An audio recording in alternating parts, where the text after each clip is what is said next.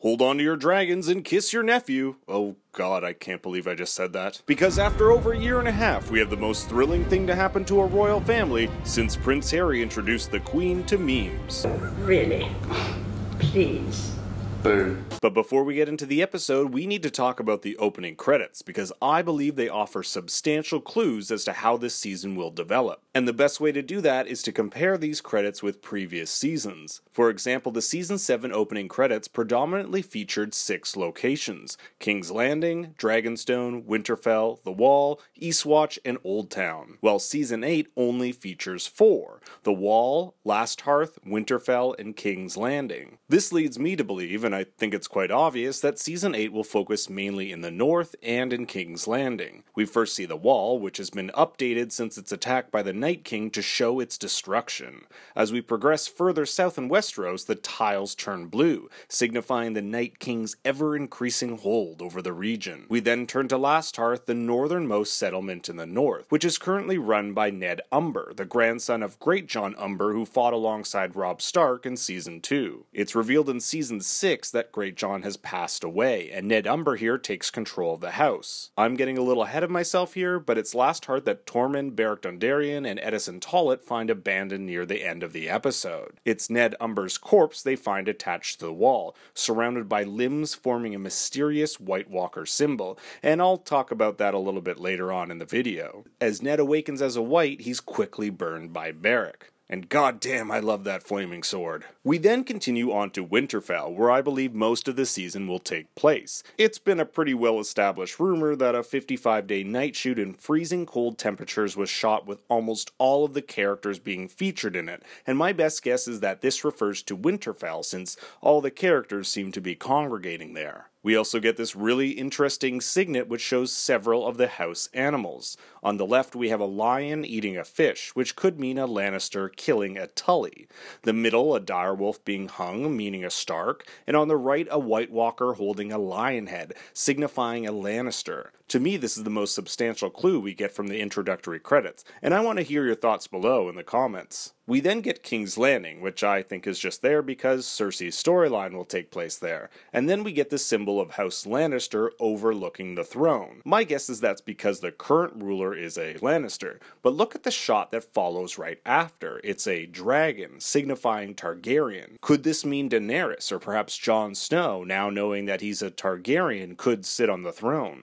I literally could talk for hours just about this intro, but we have a whole episode to get into. By the way, if you're liking the video so far, please give it a like, share, and comment.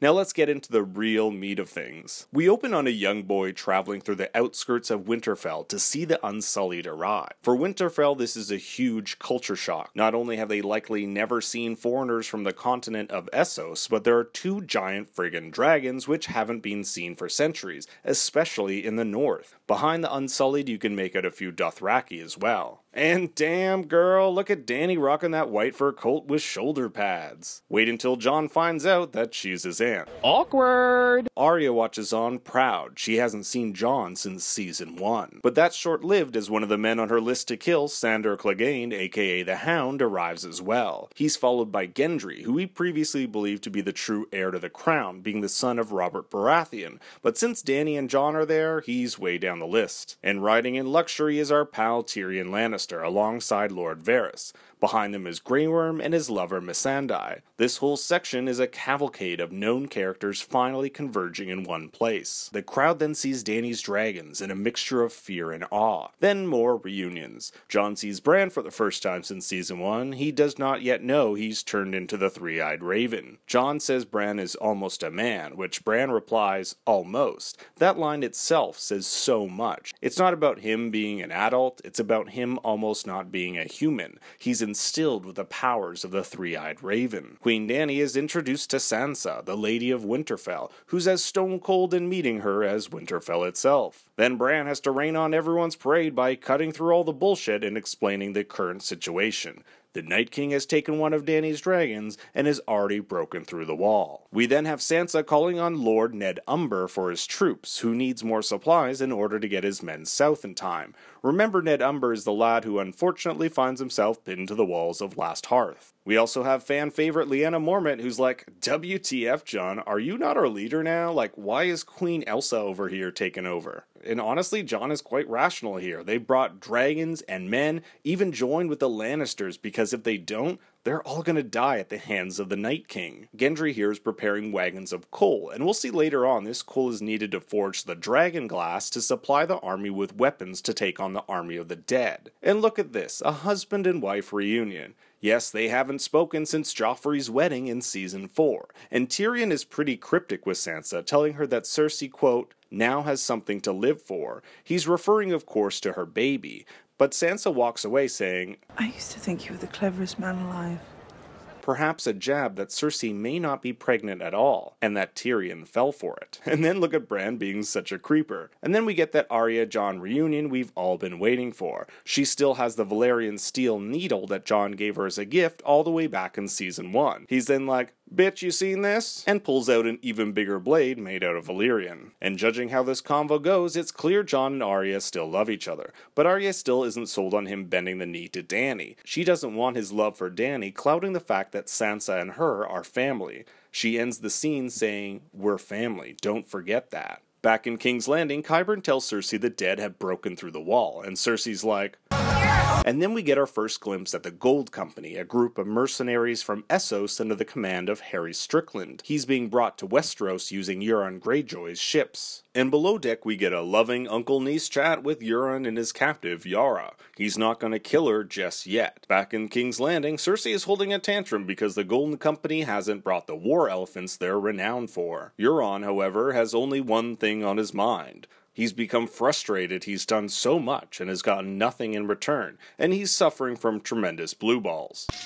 Well, it's a blue ball! Someone should introduce him to Ramsay Bolton. Then Cersei's like, alright, pity f***. Speaking of f***ing, Bronn seems to be having a terrible time. And look at this blocker. You just got Qyburned. Seems Cersei wants a word with our man. She wants Bronn to kill Tyrion and Jaime in the event the armies defeat the White Walkers. Not only that, she wants to kill them with a crossbow, the same weapon Tyrion used to kill their father, Tywin. My guess is that Bronn will not go through with killing Jaime or Tyrion. 1, he's already established friendships with both of them, and 2, his character arc would work out so much better if he didn't do it. For the entire series, Bronn has been nothing but women and money, putting himself before all others. To see him change and for once choose somebody else over himself would be a great turn for his character, and I think overall satisfying for GOT fans. Then again, Game of Thrones is known for throwing everything on its head, and Cersei just got the D, but can't stop thinking about elephants. Euron also does this weird belly rub, saying he's going to put a prince in her belly. Apparently she hasn't told him there's a bun in the oven, unless of course that's a lie. And look who it is. Theon Greyjoy saves his sister and... Okay, maybe not the welcome you were anticipating, but he did abandon her and jump ship last season. Yara tells Theon that with Euron's men in King's Landing, they can reclaim the Iron Islands. After all, if the defense of the North fails, Dany will need someplace to retreat to, someplace the dead can't go. But Theon in his heart wants to go to Winterfell. He wants to redeem all the wrongdoings he has done, and this may mean he may die doing so. That may be the only way he can fully right his wrongs. And Davos has a quaint talk with Tyrion about the Men of the North, how Dany, the Dothraki, and Unsullied will need to prove themselves to gain their trust. And he proposes that the Seven Kingdoms, should they survive the incoming invasion, be ruled by a just woman and an honorable man, both Dany and Jon on the throne. But it's Varys who has the last line here, that nothing lasts, as we look upon Dany and Jon looking lovingly at each other, perhaps foreshadowing that one of them won't make it till the end of the season. And Dany is all emo because Sansa doesn't like her. She's the queen and wants some damn respect. All I'm saying is that my nerves are bad, I've been on medication and everything, and I just want some respect. The Dothraki arrive and Dany is concerned the dragons are barely eating. But hey, they're strong enough to go on a magical dragon riding date. I can show you the world. And they share a hot, passionate kiss in front of a waterfall with these two perverts watching. Especially this one. Gendry is busy making blades out of dragonglass for the Hound, who has a sweet new axe. And the loving reunions continue with Arya and Clegane.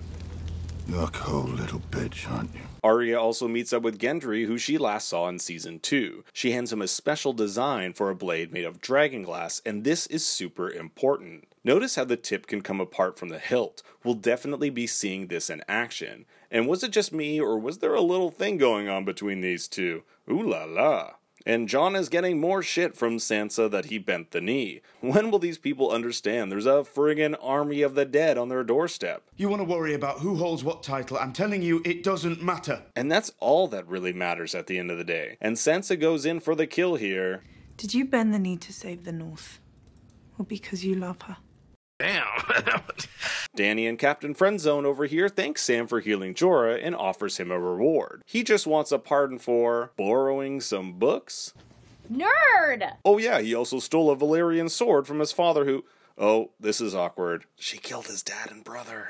And as Sam goes to get some fresh air, Bran is doing his creepy watching again. He's apparently waiting for an old friend. My guess is that he's actually referring to Jaime Lannister, of whom he shares another creepy stare-off later on in the episode. It was Jaime, if you'll remember, who threw him off the tower after he caught him having naughty time with his sister. Either way, he tells Sam it's time for him to tell Jon about his real heritage. In the crypts below Winterfell, where the dead of House Stark lay, Sam and Jon reunite. And cat's out of the bag, Sam tells Jon he's the son of Rhaegar Targaryen and Lyanna Stark, making him the rightful heir to the throne. His real name is Aegon Targaryen. If you want to know more about the family tree and how this all works out, I'm putting a link in the description to a video by Useful Charts which maps it all out. And here we are at Last Hearth, the place we saw in the introductory credits and where Ned Umber said he couldn't get his men to Winterfell in time. Well, it looks like they met a pretty gruesome fate as the Night King and his men have already arrived. Here, Tormund, Beric Dondarrion, and Edison Tollett uncover the body of Ned Umber, which Beric says is a message from the Night King. Tormund says they need to get to Winterfell ASAP, and my guess is that they will, or just as the fight is ending, in time to save some of our heroes in their time of need. Now, it may just be me, but the formation here looks a lot like the sigil for House Targaryen. But beyond that, who knows what the real message the Night King is trying to say. But if the rumors are true that the Night King and House Targaryen are somehow related, this could be some crazy foreshadowing. And look who it is, our favorite one-armed sister lover, and he's pretty shocked to see Bran. My guess is in future episodes, these two will talk. The three-eyed raven sees all, and with Bronn potentially coming to kill him, and who knows what his sister is up to, Bran will surely come in handy. That's it for this episode, guys. I literally have no idea how this video will do since I'm up against 1,000 other Game of Thrones videos, so every like, comment, and share is such a huge help to me. I'm hoping to break down every episode and hope you'll watch with me along the way. If you want to ask me any questions, you can reach me on Twitter at ThinkStoryYT. Winter is finally here, so remember, Daddy loves you very much.